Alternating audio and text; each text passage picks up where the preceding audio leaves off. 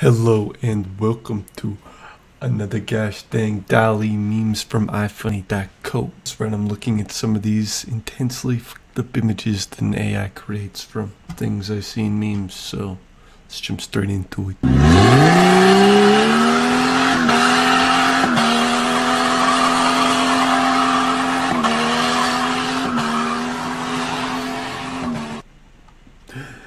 The rest of the mountain proceeds to collapse down on top of them. That's how you know that this was filmed in a logistically technical spot for the Taliban.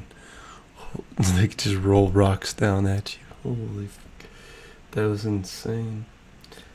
I don't know why all the cars in foreign countries are so small, but here in America it must take a lot more engine power to pack our fat asses across the dry plains of our nation. Anyways, I told Dall-E to create a forerunner pulling a boulder up a hill in manga anime style, and obviously it did not disappoint. Look at this bad dude. he's unstoppable.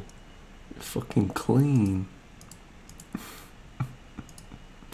I need a manga explicitly about the Toyota adventures of a forerunner and its eventual inevitable demise after 300,000 miles. Anyways, moving right along to Skyrim. You probably have heard about this game. I know, a little known game. Apparently somebody's daughter threatened to stab them. She straight up pulled a fucking knife on her mom and got vibe checked, and I thought that would be hilarious. What would it look like if a child had a knife? And apparently children hold knives all the time, is what this image is telling me. It's common for children to be evil and be wanting to hold sharp objects. What even is this? It's like it's getting better at faces, but terribly scarier. Oh my gosh. Speaking of scary images, spooky gaming setups. What the fuck? Why is this not right? There we go. Speaking of scary things, spooky gaming PC setups, my friend. What kind of images can an AI create out of this kind of dark imagery to begin with? I give you the average gamer setup. Put in dark, scary, spooky places. The RGB lights kind of ruin it. The RGB lights just make everybody's house look like a dungeon here. We'll have to change that.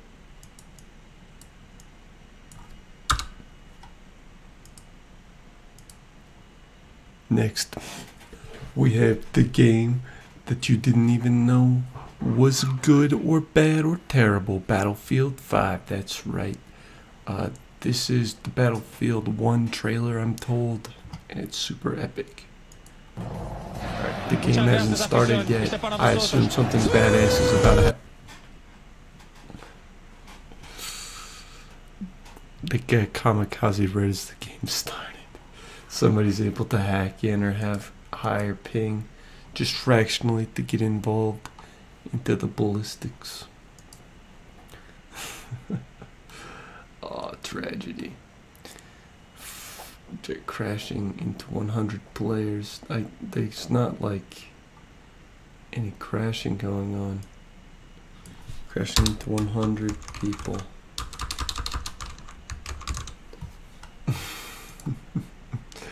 Check back on that.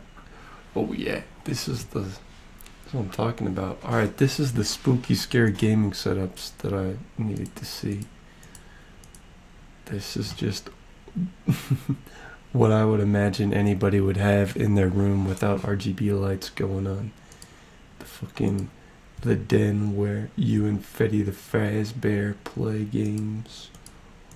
Oh my god, this one is too clutch. That's so spooky. Scary back room. Scary nightmare.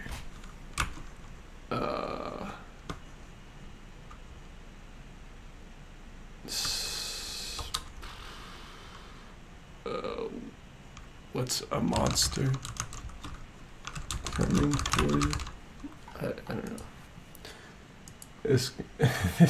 There's no jets crashing into 100 people. So disappointing.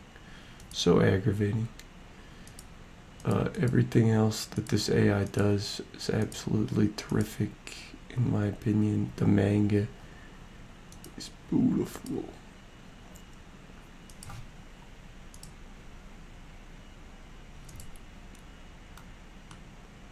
Alright. Yeah, let's see. Creator of ifunny.co wears a fursuit. It's not gonna put anything terrible or bad or inappropriate at all. Anyways, I might as well just keep filming and do some other content section in this bit and then just slice it in half later, question mark. Well, that's not even spooky scary at all. These just look like epic gaming setups. Alright, whatever. Don't look at what I'm doing right now. This is the last one, I swear. The creator of ifunny.co. Let me talk to you about the one time that I met ifunny chef. You know, the guy, the head of ifunny.co. We had the briefest of interactions. They had this channel called, like, I don't even know, some kind of chat room where you like slide your bubble close to people to like hear them in different spots, and if you're far away they couldn't hear you.